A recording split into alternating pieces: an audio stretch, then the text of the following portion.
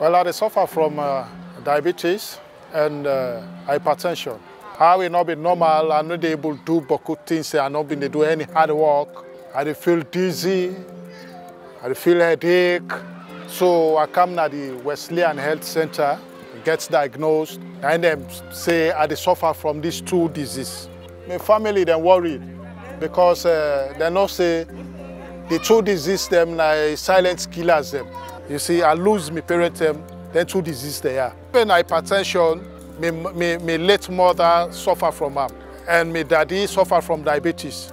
The program is meaningful to me for the check my status, you know, freely. I know how far my pressure don't go up, then how far my sugar don't go up. When you see the outside, you go say, oh, this man healthy. But inside of me, I'm not healthy because my whole life now depends on medication. The program, the management, they really give me good advice. And they call me regularly for let give them the status, how I feel, on which food you for taking.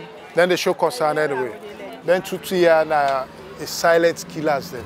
People they know their status, saying that these two things they employ or they kill people in this country. Wesleyan Health Center. So go out there at the hard to reach areas, do tests, and encourage people for letting they do the regular checks. Main appeal they make to the government and the partners then, that for strengthening this program, because if they strengthen the program, it help for save more lives.